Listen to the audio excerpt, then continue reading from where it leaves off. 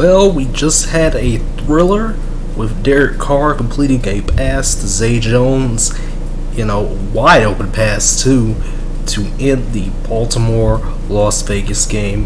What a great game that was. What a great way to cap off week one. And I'm just here, to wrap things up, just to give a little bit of a cadence to this weekend. And let me tell you, it started off great. Fortunately, a little bit of ref ball, got the way of it at the end of the Cowboys-Buccaneers game. I was a little bit sad, that the Buccaneers did, in fact, pull out over my Dallas Cowboys, but that's okay. We still have 17 weeks left to go. And the Cowboys, for all intents and purposes, they played it real tough. We're talking the Buccaneers defense was injured throughout this entire game. And, especially the secondary, Murphy Bunting got injured, and another guy got injured, and, it was back and forth between the Cowboys and the Buccaneers. Dak was throwing it to Amari Cooper, and it seemed like nobody could stop Amari Cooper out there on the field. It was just crazy, man. It was just crazy. Let me tell you. Like, wow, man, wow. So the Seahawks, on the other hand, oh boy. It seems like they fixed their offense in the offseason, and it seems they've become more balanced. Their attack has become more balanced, and the line's looking like they're protecting, folks now. And somehow Carson Wentz was able to play for the Colts in that game. I don't know why, I don't know how, but the Seahawks easily took care of the Colts. Russell Wilson gonna be throwing bombs to Tyler Lockett all season. Sign me up. The Texans, I said a little bit too much about the Texans. I did not realize, that they would just had a bunch of players that have gotten casted off from other places, like Latavius Murray.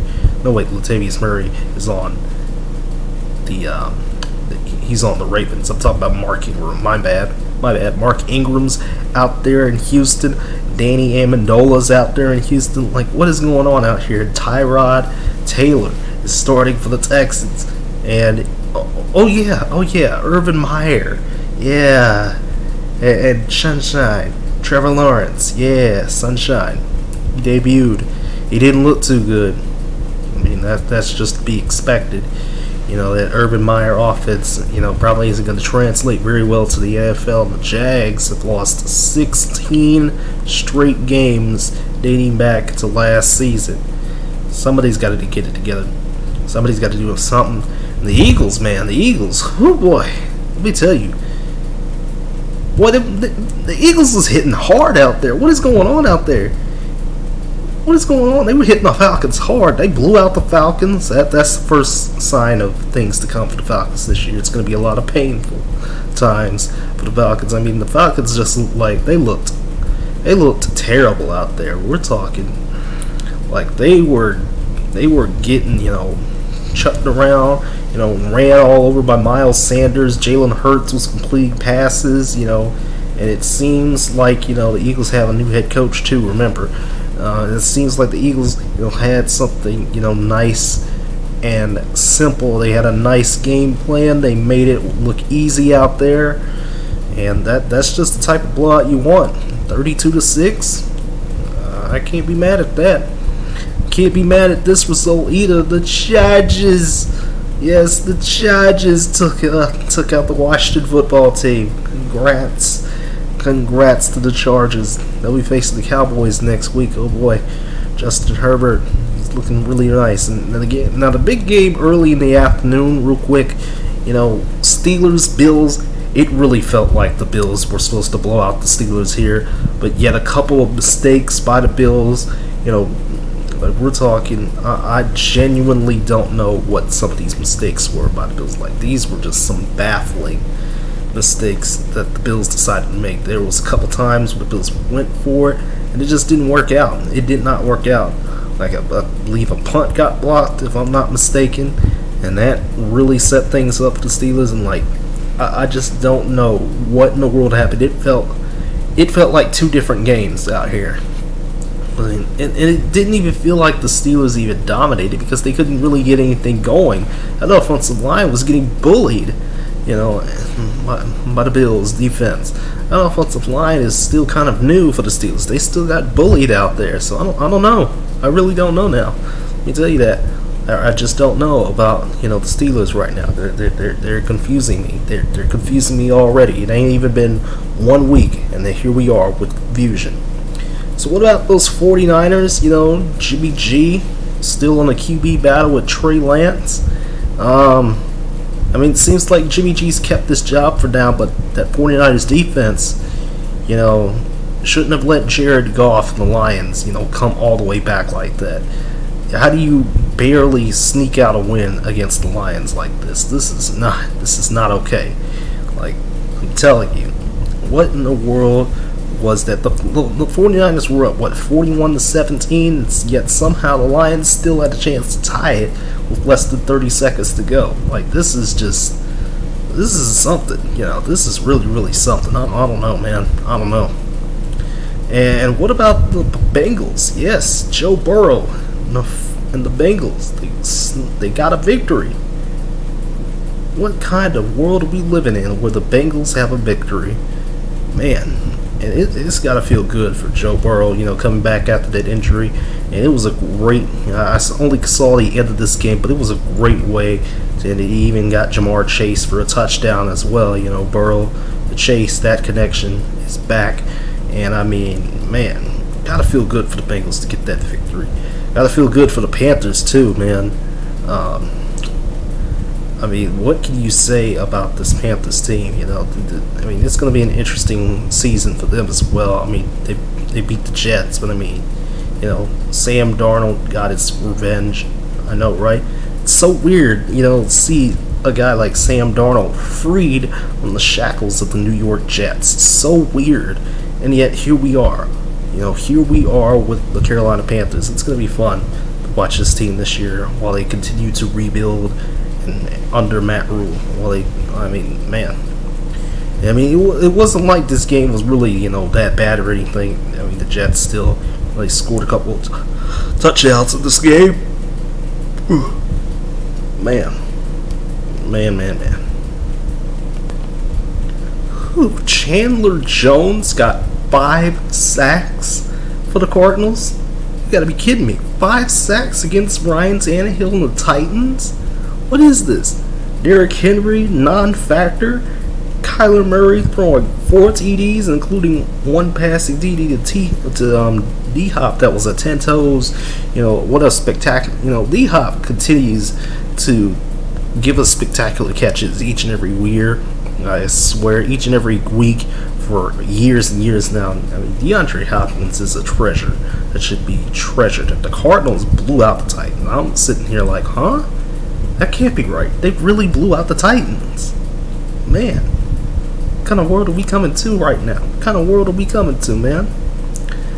And let's take a look at these late games. The Dolphins, they beat the Patriots in the debut of Mac Jones.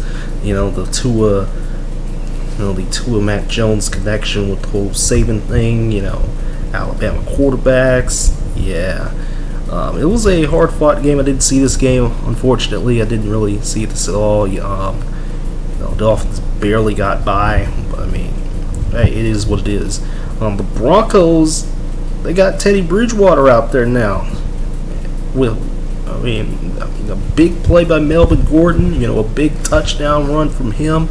And the Giants are still the Giants. What can you say about the Giants that hasn't been said already? A couple turnovers by Daniel Jones as usual. At least they kept it close. You can say that's good, right? But the Broncos, a lot of people are really high on the Broncos this year. It's like a sleeper team. I'm really interested to see how they do as the year progresses.